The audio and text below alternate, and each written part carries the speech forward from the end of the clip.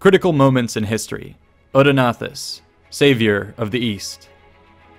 The Roman Empire of the 3rd century had entered a dramatic period of crisis. The reign of the good emperors had passed, replaced now by a long line of claimants battling for the throne. As civil war pulled Roman attention away from its borders, external threats were amplified. In the east, this coincided with the rise of a new power, the Sassanids, who now spotted an opportunity to reclaim the lands once held by the old kings of Persia. Yet at this critical junction in Rome's history, a savior would rise and come to the defense of a collapsing empire. He was Odaenathus, the Ras of Palmyra. Crisis of the 3rd century. The question of imperial succession had always haunted the empire and its stability.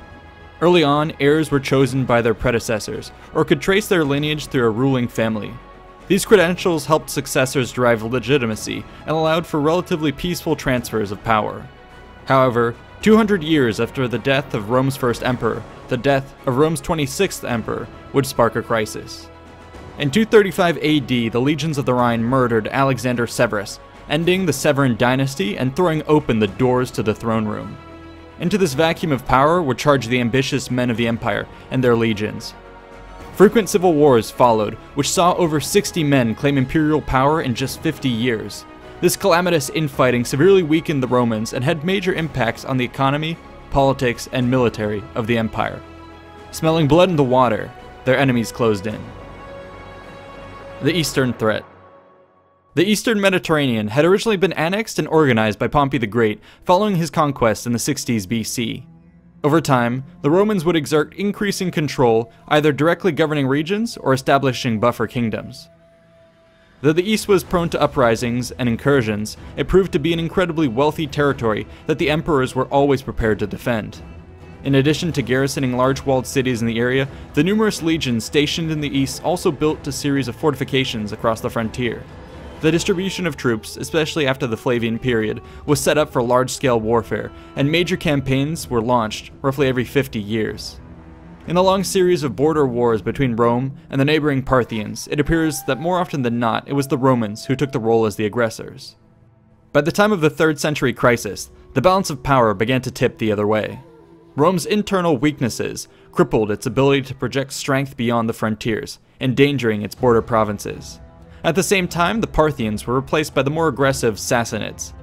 This new Persian dynasty had aspirations of reclaiming the western territories of the Achaemenid Empire.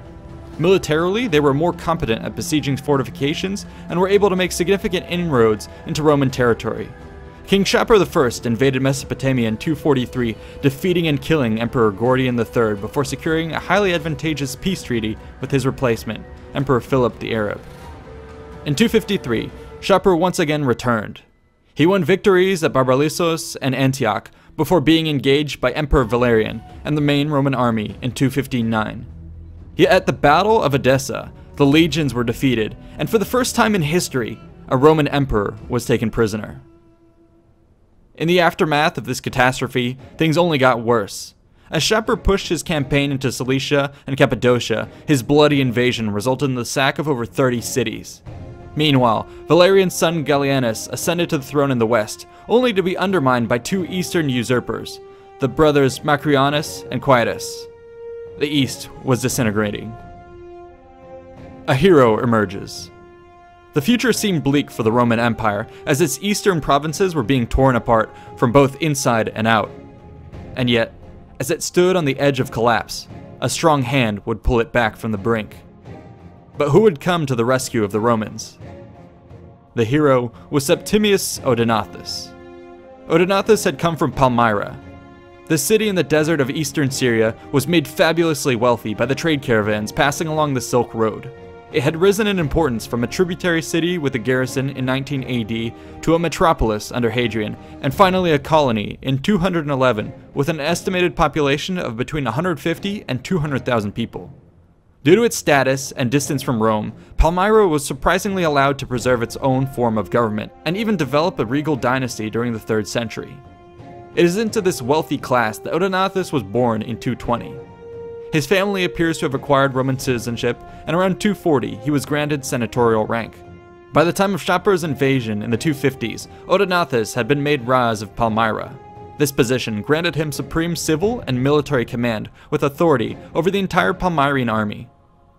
Faced with the collapse of the Roman Empire's authority in the east, he was in a position to be its executioner or savior.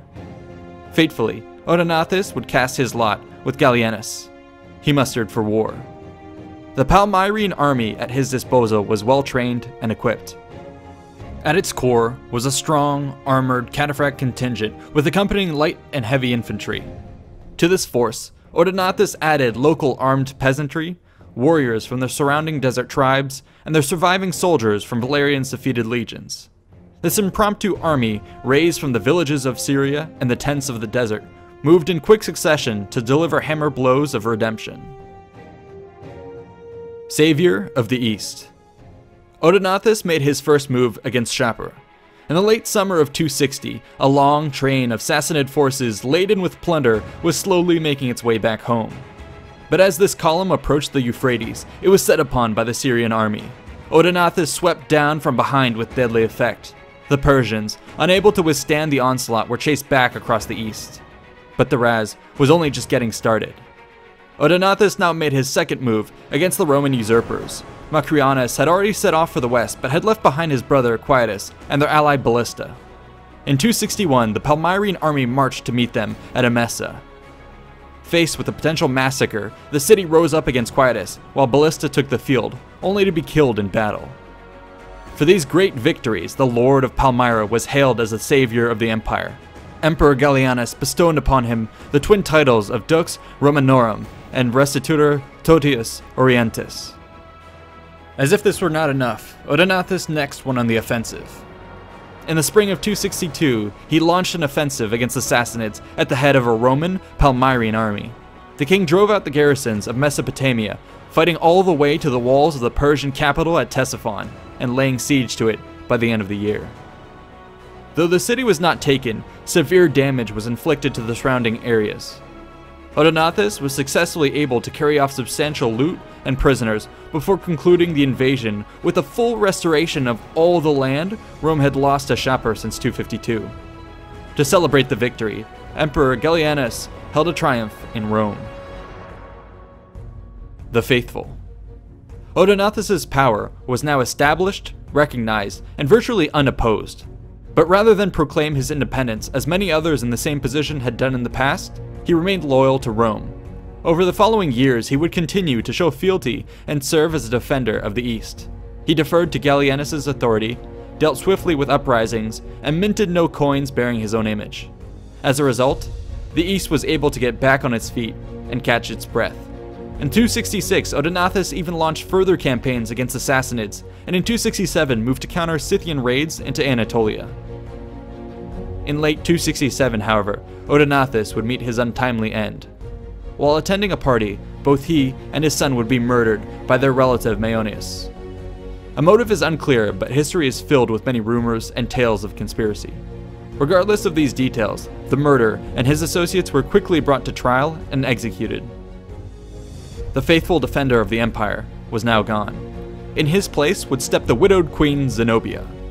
Filled with ambition that exceeded that of her late husband, she would leverage the resurgent stability of the East to cast off the yoke of Rome. Over the course of 5 years, Zenobia forged a new, Palmyrene empire that would bring most of the East under her dominion. The fate of the empire was once again at a crossroads. Rome would require a restorer of the world. If you found this topic interesting, check out these related videos about our fascinating past. Be sure to like and subscribe for more history, and check out the description for ways to support the channel. Thanks for watching.